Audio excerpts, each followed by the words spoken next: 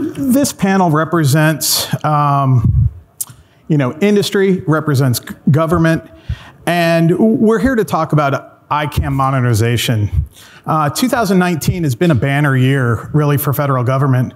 We finally got some guidance from the White House. The administration released the OMB memo 1917, if you haven't heard it. It is the new improved policy for identity credentialing and access management. This builds on our ICAM initiatives that we started 10 years ago, 11 years ago, 2008, 2009. I was involved in the development of the ICAM roadmaps. That focused on HSPD 12.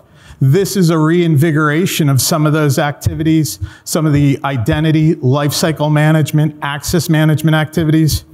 So in the memo, I have some key points here that I'm going to bring out. And there's new technologies that are addressed in the memo. That's kind of what they're talking about there is the access authentication methodologies, right? I guess it was 2017, there was the NIST digital identity guidelines that kind of reset how we were thinking about level of assurance and access management. What this has done, though, the prompt here, we look at, as Darren was talking about, zero trust, the change in how we're thinking about security. If you look at the amount of breaches in exposed data, whether it's social media or an agency breach, a commercial enterprise, a SaaS platform, there's a lot of personal identifiable information that's been breached or exposed. We're having to use our information more frequently. So that's all drivers of the memo. And it's forcing us to look at how we're doing identity proofing, how we're doing, establishing identities and tearing down those identities when the relationship ends, whether it's a contractor, whether it's an employee. We need to be able to have that control. So the memo does a good job of talking about that. PIV credentials, they've stayed in play. There was some noise a little bit ago that they might go away. And at FedID this year, you may have heard Tim talk about the CAC in the Department of Defense. It's not going anywhere. But what we are doing is we're looking at other authenticators. We're looking at different authentication authorization technologies. This is all creating a lot of churn for agencies such as Karen in her organization. They're having to rethink how they're granting access, what credentials they're allowing, device credentials, things like that. The memo also directs agencies to accept credentials from other agencies, something that we've always struggled with. How do we interoperate between government agency to government agency to the public? That has been a challenge. We don't want to be reissuing credentials constantly. So that builds, again, building on the NIST guidelines for identity. The memo states specifically, while hardening the perimeter is important, agencies must shift from simply managing access inside and outside of the perimeter to using identity as the underpinning for managing risk posed by attempts to access federal resources. This sounds a lot like moving towards that zero trust model. And that's exactly what they state. Agencies are moving towards that zero trust model, but it changes us to think about security and how we approach it. That becomes extremely critical, as we just heard from Darren. One thing to point out, agencies have more identity data, and I'm not going to steal Bobby's thunder and Bill's thunder, but agencies now have more identity profile data to make some of those decisions. So without further ado, we're going to get started. And this, as I said, this panel, we come together. We've built a cohesive model that addresses the requirements. It's a seamless integration model. This is industry coming together. There's no mergers, acquisitions up here. We've come together as industry partners to solve this problem for government. And I think that really stands a lot to what's being said is this problem's complex. It's not an easy problem to solve. And there really is no one vendor that does it all. So to get started, I'd like to start with asking Karen a question and say, as a leader in security in your organization, what were some of your concerns, and how did you guys get started? Where did this, what was your driver? Wow. I kind of stumbled. I stumbled into this space a little bit. I'm old. I turned 57 a few months ago, and I feel old. I was in government before. I was in the private sector. I came into the Directorate of Defense Trade Controls of the Political Military Bureau at the State Department. And the first week I got there, I was like, oh my God, what have I done? Because the systems, talk about modernization. The systems were so old. People talked about air gap network. I had to look it up on the internet. Every single thing that anybody said, I had to look it up on the internet, figure out what it was all about. I was unfamiliar. I never even saw this memo. What do you think of that? I never even saw the memo until Frank sent it to me. But what I do know from my 57 years and my 30-year career in and out of IT, in and out of government, is that identity is at the center of all of it. Access control is at the center of all of it. One of the problems I'm having with my modernization is that we work with 13,867 industry partners. And that's who we are doing business with. And the State Department writ large doesn't even see necessarily my use case as something that they need to be concerned about. So we have 13,800 and so companies that want licenses to send defense articles and defense services overseas. That means technical data, it means warships, it means everything that you can imagine. All the weapons that you can even think of, including guns, which we're trying to move over to commerce shortly, but it includes everything. And so we've got these 13,000 entities from external that we're trying to make sure, and they are just as concerned as we are about making sure that only those people who need access to that tech data get access to that tech data. So one of my software developers said, I'm not worried. I said, I'm worried about one company getting to see somebody else's tech data. And he's like, I am worried about a different problem. And that is those companies being able to even see their own data. Because we have really, there's only one person that gets access to the company's data, and that's who they deem as the corporate administrator. Nobody gets to, even if you applied, you don't get to see the data unless the corporate administrator has granted you access to see that data after you do it. I started out thinking naively that we would do it the way we've always done it. The last time I was in government, we built systems and we did our own. In the application, we did the provisioning, we did the authentication, we did it all. And that's the road that I started down. And then when I learned about ServiceNow and started using it for some of our applications, I found out from former colleagues at the FCC, I was at the FCC, that they were using Okta. And I didn't know what Okta was, but if it seamlessly integrates and I don't have to build it, it seemed like a really good idea. My private sector, I was in application development. I produced software, sold software, and I was like, look, if this has actually happened where you can buy an off-the-shelf product, I'm in. But I didn't think it was applicable to the custom applications. I thought it was only a thing for a cloud application, for ServiceNow, for another cloud platform.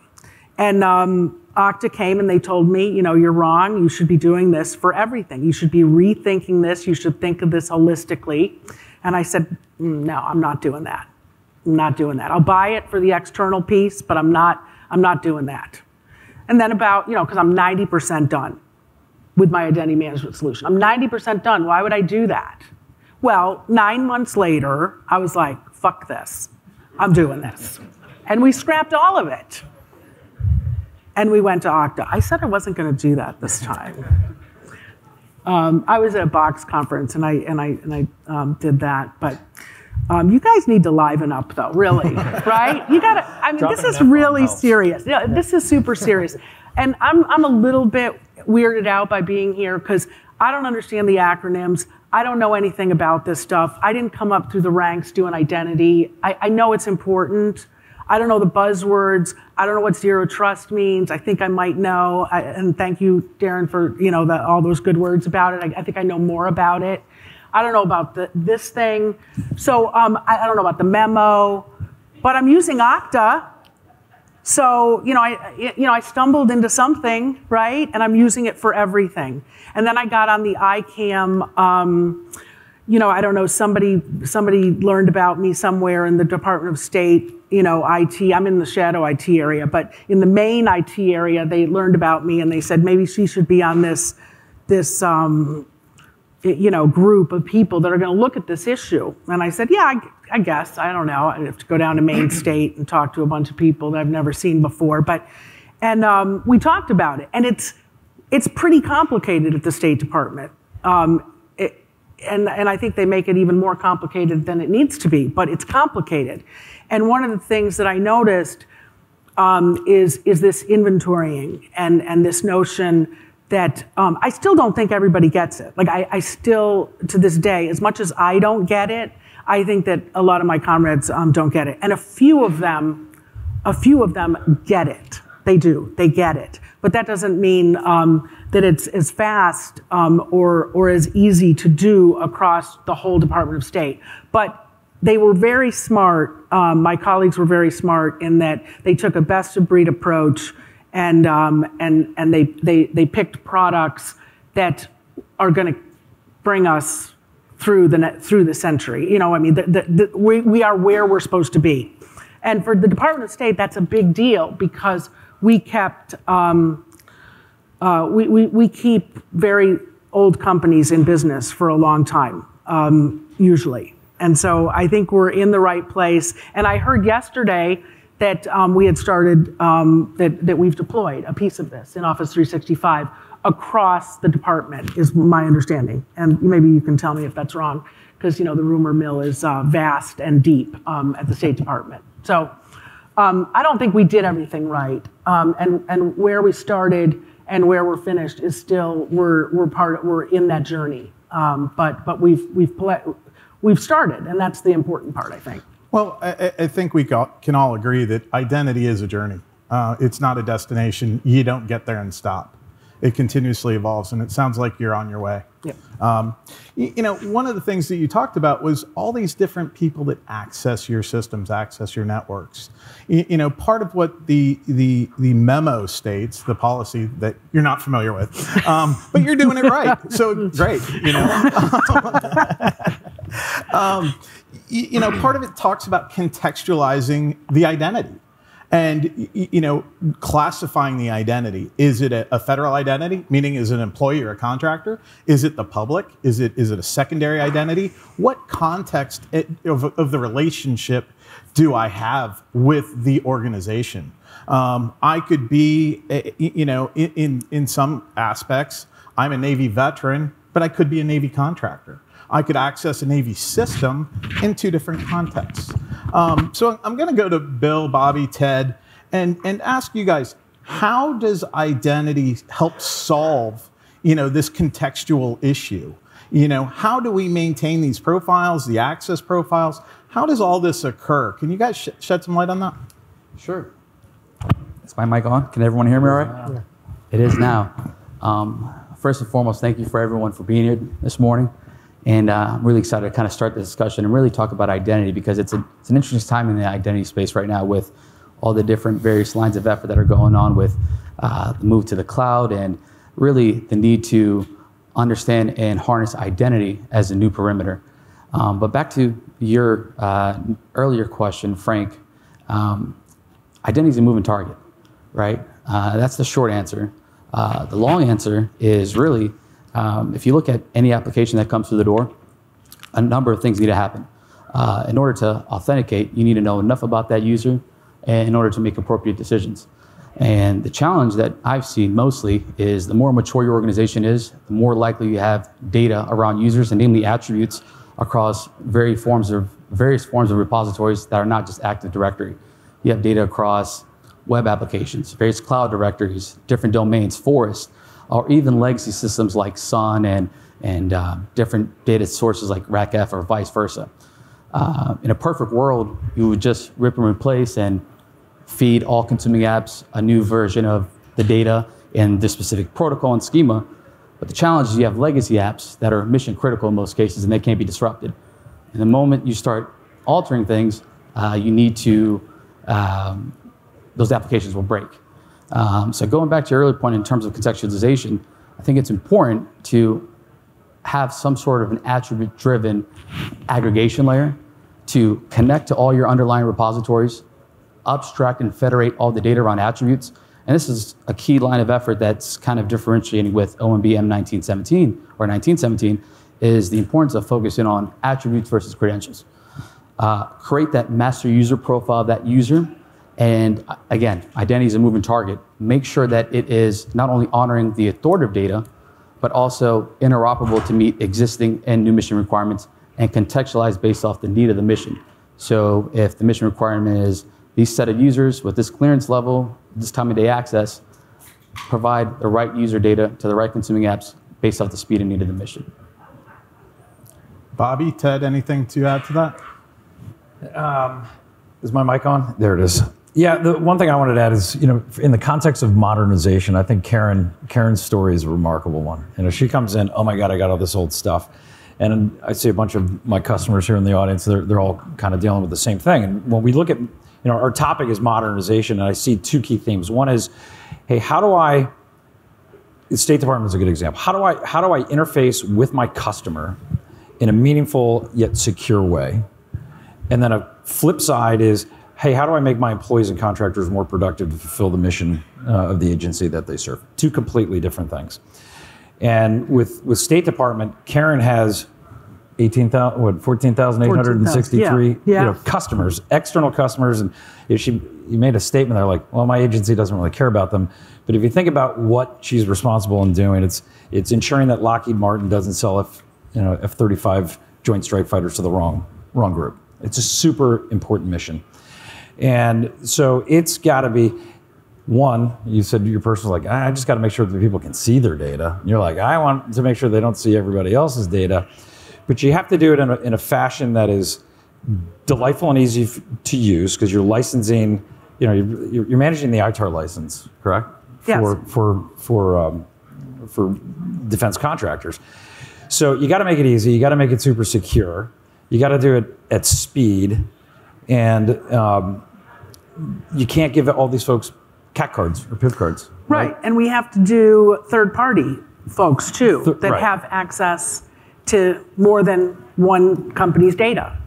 And we have to do it and make sure that no one in that ecosystem ends up taking that data and giving it to someone that they shouldn't be giving it to. And I think when we had our conversation, speed and agility was an important part. So when you're talking to the central identity folks, you're like, hey, I'm building this new system with ServiceNow. I'm going to have the whole workflow system. That's going to be my case management system. That's how I'm going to interface with my folks. The time it would take to take a legacy system that was built long before cloud and mobile and this distributed modern era, it was going to take a considerable amount of time that you didn't have. And I think we made, you hadn't heard of us. So I'm like, like our most complex things like 3 months. And you're like, 3. I didn't believe it. I did not believe it. You threw the big BS card at us, and I'm like, give it a shot. So you give it a shot, and that's what we're able to do. So speed and agility was super important. Flip side, then it's okay. How do I deliver this same kind of joint capability to my internal users? And I think our previous speakers were talking about, hey, government knows identity. You've been doing it for a long, long time. It's not like, hey, this identity thing we should do. There are legacy systems throughout every single government agency that they've been doing it forever. And making that change, it's a big culture change, right? Hey, let's take this legacy system and either augment it or replace it. And that's typically a longer term type discussion. But within State Department, they kind of saw it too. And there's a reason three of us are up here. Okta doesn't do the whole identity thing. Radiant Logic doesn't do the whole identity thing. SailPoint doesn't do the entire identity thing. But in this new world, every organization by default is becoming a best of breed organization. You're no longer buying a whole stack vendor and putting it in your data center. You're going, hey, I want a CRM solution. I'm going to go look at ServiceNow or Dynamics. Hey, I want a content management system. I'm going to look at Dropbox, Box, or OneDrive. I want an email system. I'm going to go Office 365 or Gmail. And then maybe you swap. And so when you look at kind of who we are, it's best of breed for what Radiant Logic does. If you're going to pull out the analyst things, top dot. SailPoint, identity governance, top dot. Okta, top dot. So, we're fortunate to be in those positions right now, and hopefully maintain and continue those. But the concept is, if it does change, it should be easy for the government to change as well. Yeah, that's great. And this all is complicated. It's not easy. You mentioned that word efficiency, right? And when we think things becoming efficient, we start to lose, you got to lose something, right? You go fast, you're going to lose something. Some of that can be accuracy, right? How do we control the access then if we're in this fast forward mode? And until we get to that true predictive model that Darren was talking about, we need to have checks and balances in place. And those checks and balances come in the form of access policies, access certifications. We have to still do those today. Bobby, Bill, do you want to kind of add in anything on how controlling the identity and that context, different personas? Sure. Yeah. So when we talk about managing identities, and the government's been doing it for a long time, one of the issues they've had is they manage identities, but they manage them in silos. So you have application owners, application-specific identities, and really, from the memorandum standpoint, it's looking at building that context of aggregating all that user information into a single location so you can look at who those users are to your organization. What personas are they? Are they currently a citizen coming in to access a government system, or are they an employee or a contractor? How are they accessing the system? So it's taking all those attributes and all that data and information in from the various systems and then normalizing that data so you can start making decisions. So then if you know who the person is or where they came from, what kind of device they use or what kind of device or credential they use, how are they proved out, how are they validated, then you can start to use all those as different risk factors to determine whether or not what should they not have access to. Yeah, thank you. Bill, anything on that, or from your side, from Radiant Logic side, do you think? I think you guys are both spot on. Ultimately, it depends on ensuring that there's data integrity, right? We see it. Oh, actually, no, in memo M19 or N1917, there's a line in there that says the need to leverage next generation identity federation solutions to really enable cross-agency collaboration. In the commercial world, we see this all the time in form of M&A. And it's really, from an identity perspective, looking at it holistically, is kind of what you mentioned, is going into these various different silos where data is fragmented and being able to abstract and normalize, federate, to make it interoperable based off of not only existing requirements, but the future. Karen, you mentioned earlier with the State Department, the culmination of these three solutions, and also as Ted alluded to, every one of these three products do something different, and there's a little bit of overlap, but ultimately collectively as a holistic solution, you have the ability to now integrate, aggregate, adapt based off of emerging mission requirements. And I think that's also critical, not only in meeting requirements in the civilian space, but also all the three lines of effort of the National Defense Strategy.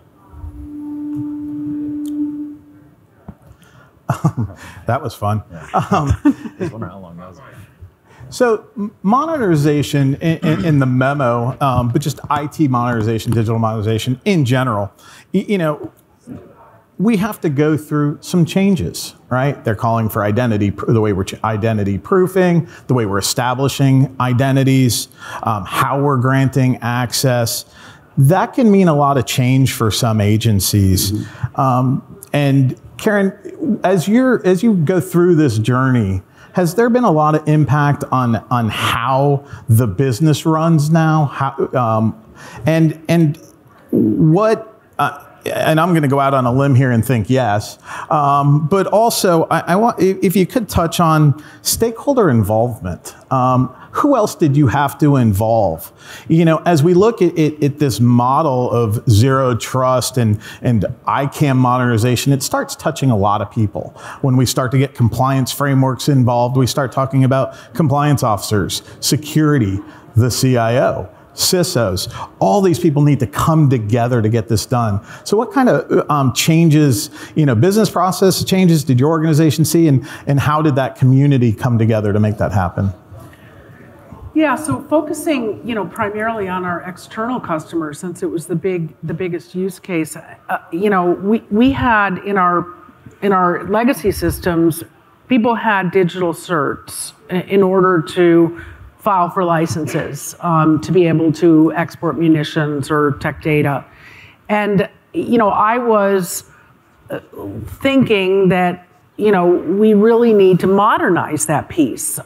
We need to really think a lot about identity proofing and what's a more modern way of doing this. And it seemed a bridge too far. You know, I asked the Defense Trade Advisory Group, which is, you know, the very defense industry that we regulate, and everybody said, why don't you just not do any of that? A majority of the 13,000 companies said, it's kind of a pain. We have to get, you know, we have to do a notary, we have to send this stuff out, they have to verify that the people are with our company. And then, of course, the largest of companies said, over our dead body, like, you are either going to use a CAT card or you're going to use a digital cert, because we want to be sure that our tech data is protected on your servers, and we don't trust you, right? So, you know, we had a lot of those discussions, and so we continued with the digital cert through Okta. You know, it was just another authentication mechanism, and that's how people get into our system, is with digital certs that are available from a variety of different companies. Ideally, the end state is that a CAT card, I mean, anything that's on the federated bridge will work to authenticate. Eventually, I want to be able to do, we have a really big problem with our foreign, I mean, we have retransfers. So a piece of equipment goes out and somebody overseas says, we want to retransfer this from France to, you know, Belgium or whatever. This is a foreign entity.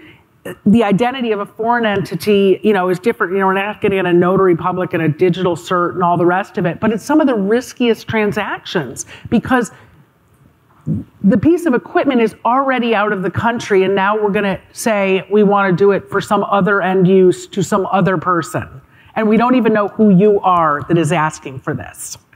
And so this is the identity piece that is ahead of us, is making sure that we can identity proof foreign nationals that may be looking at retransferring for good reason. I mean, it could be that they want to retransfer this thing and it's going to support our mission, but we want to make sure that we know who this is and that it doesn't end up getting diverted to somewhere that we don't want it to go to, right? I mean, I'm not going to name countries or name names, but we want to make sure that this is done well. So what we did initially is we kept the status quo, and what we're doing now is we're looking at how can we expand on this now that we're in the cloud on a platform that's flexible. How can we expand on this to make it even better and make it even more secure, but make it flexible too, in terms of, you know, if a defense contractor has a CAT card, why isn't that good enough for us? Why do they have to go through the arcane process of going and getting a notary public and getting it from IdenTrust or one of the other providers or digital certs? It makes no sense.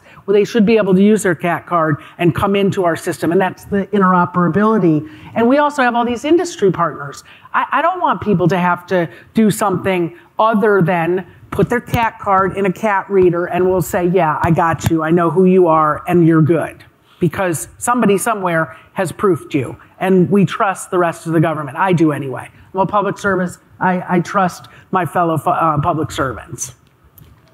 So going back to the stakeholder involvement, you know, the memo, the new policy, does state that agencies reinvigorate their ICAM offices. To bring back those offices that were, working this problem when we were working on HSPD 12. A lot of that seemed to kind of drift off a little bit as we accomplished PACS integration. I think this is critically important. I meet with a lot of customers, and identity is still somewhat, you hear little silos. I think this will be a lot. And Karen, you actually mentioned you got to talk to your group that's part of the ICAMC as well. That's going to be critical, and ICAMC meaning the ICAM subcommittee, I apologize, bringing that group together to share experiences like we're doing today in this is going to be critical. Ted, Bobby, Bill, anything to inject there on, bringing groups together to, we came together as industry. Do you think agencies are well connected when we talk to them as vendors, or is there stuff that, we see from the outside that they could be doing to solve this better internally? Yeah, I'd love to chime in on that.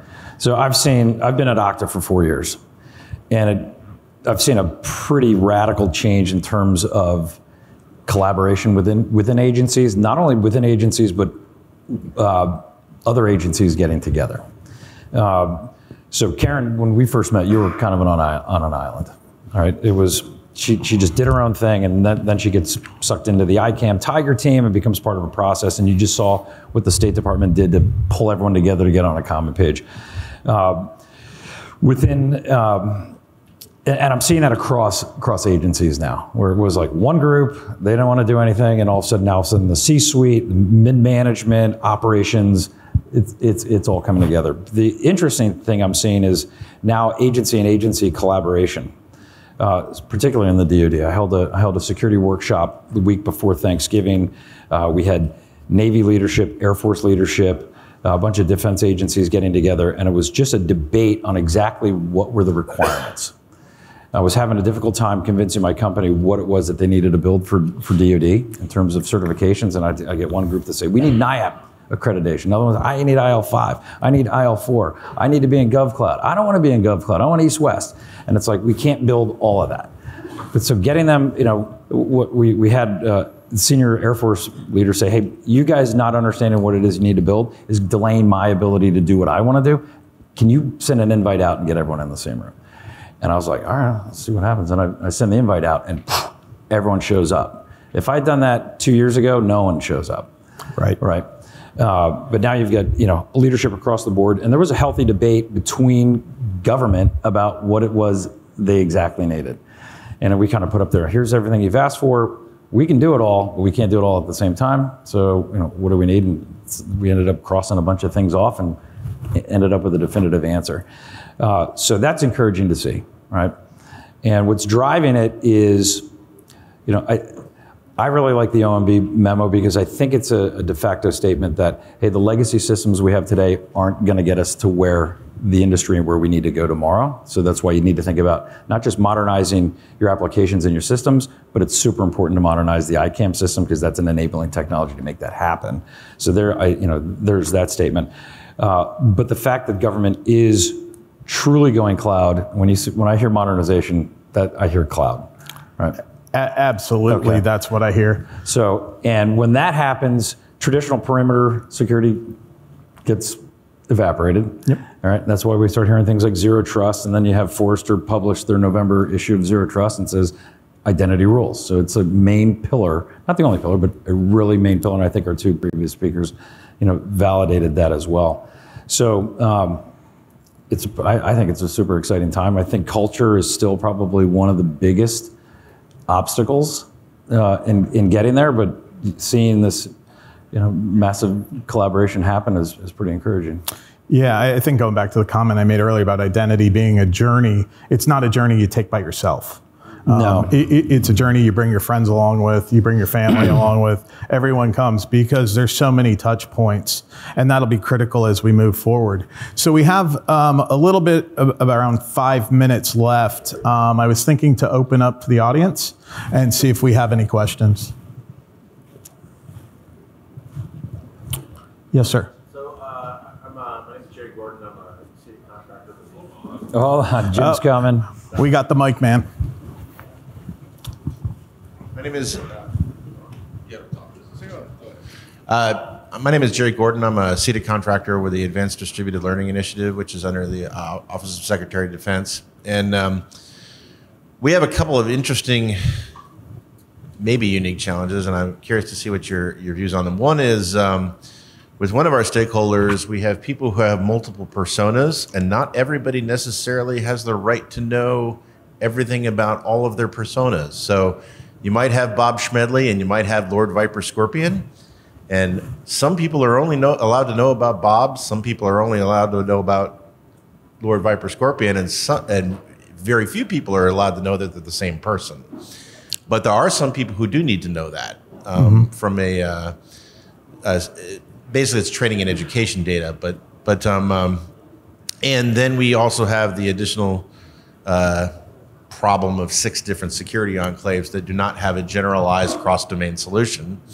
So we will have to air gap but still reconsolidate data across enclaves in order to have a complete portrait of somebody's performance. And then there's the third part, which is that privacy is a little different. On the one hand, everybody signs this consent to monitoring when you sign onto a DoD system. But on the other hand, we actually have a collective privacy requirement because of operational security. So there are other people that you don't want necessarily knowing access to data, and particularly different aggregations of data. Some aggregations of data need to be disclosed, usually for accreditation bodies for educational institutions. Some of that needs to be available as transcripts. Some of it needs to be available for doing occupational alignment for transition out of the service. Some of it needs to be protected because you don't really want everybody to know that the entire 10th Mountain has just received training on something, because it gives you a pretty good idea where they're going to go. So I was curious to see what you guys would think about those kind of unique challenges. I'll take that one if you guys please. don't mind. So that's not a unique challenge. We talk a lot about that persona management when we talk to our intelligence customers. It's the inevitable fact that there is that challenge of building that cross-domain identity. There's the challenge of, what you mentioned, a lot of that's going to involve data tagging and metadata tagging to be able to have the right access controls. As Darren was talking about the attribute provenance, that becomes extremely critical, that you need to understand those attributes are current and accurate, so you can make those access control decisions to keep that separation of data.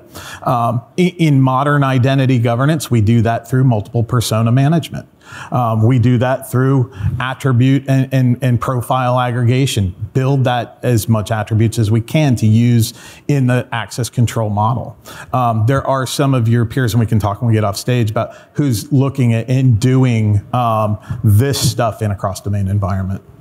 So great question. On the Indo-PACOM. Yeah, sure. Indo-PACOM, a week and a half ago, some of us, Frank, myself, and Not me, but Okta. some of our friends from Okta, were at TechNet in Hawaii and Honolulu. Not complaining about being in Honolulu, but it was similar challenges, right? It was more so around, hey, a few years ago, there could have been different, we could have been at the brink of war. And in order to kind of have that competitive edge and leverage our, and this kind of goes back to the National Defense Strategy, how do we strengthen alliances and how do we have a more lethal force? One of their pain points was they need to aggregate, correlate, and disambiguate all this data across these different domains. So if I'm John Smith, I could be J Smith somewhere, I could be John S. Smith, I could be J Smith 89, and that is an attribute across maybe a wide array of different repositories, and that needs to be contextualized and made interoperable to not only meet the existing mission requirements, but be able to share that with various different partners. In your case, maybe different enclaves. And kind of one of the proposed solutions that we offered, again, a collective best of breed, is one size does not fit all. And there's a reason why we're working together. There's a reason why some of us really focus really well at access management and being able to deploy applications like ServiceNow and Salesforce and vice versa in the cloud. And there's really good solutions that enable, and you can just look at the Gartner quadrant, you don't have to take my word for it, to enable segregation of duties, enabling offboarding and offboarding, and really putting that governance on that identity to ensure that identity is who they say they are. And then at a foundational level, how are you aggregating, normalizing, contextualizing, and really creating a master profile of that identity to then be interoperable? And also coupled with how are you not duplicating the data? And that's one thing I really want to emphasize is with OMBM 1917, the notion of leveraging existing authoritative sources. Whether it's Active Directory, whatever repository it is, but wherever that data is, it needs to be authoritative, it needs to be interoperable, it needs to have speed based off the need of the mission. I feel as if collectively, and maybe we can all talk offline, I feel we could provide a lot of value to what you're looking to solve. Good morning. Jay Mastroff from the SBA. This is for all the panel members. Can you talk about in each of your organizations how you're utilizing AI, artificial intelligence, and where you all see that in the very near future? Thank you. Mine will be short, so I'll be first. We're aggregating the data, and then we are sharing it with consuming apps like the likes of SailPoint that leverage AI, right? So there's no AI in Radiant Logic, but we're an integration layer, so that question doesn't really apply to us. So at SailPoint, we do leverage AI. We have some AI tools. Actually, after the break, we're going to be going into that tool, covering that tool. So thank you for the great segue into that next session. Yeah, Okta also highly leveraging AI. We're a multi-tenant service, over 7,000 customers, so we can look at certain trends and things that are happening, not just within your environment, but within the entire ecosystem of partners. So we have a product that we're now launching called Threat Insights.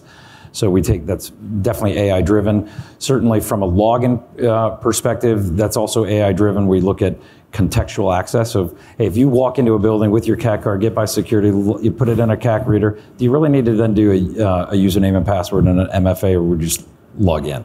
If you're at the Starbucks on vacation, you're logging in, okay, that's a different IP. We learn that stuff. That's all machine learning, AI driven type stuff. We're at the very beginning of this, but certainly have huge investment in Okta for sure to get there. So we're out of time for the panel.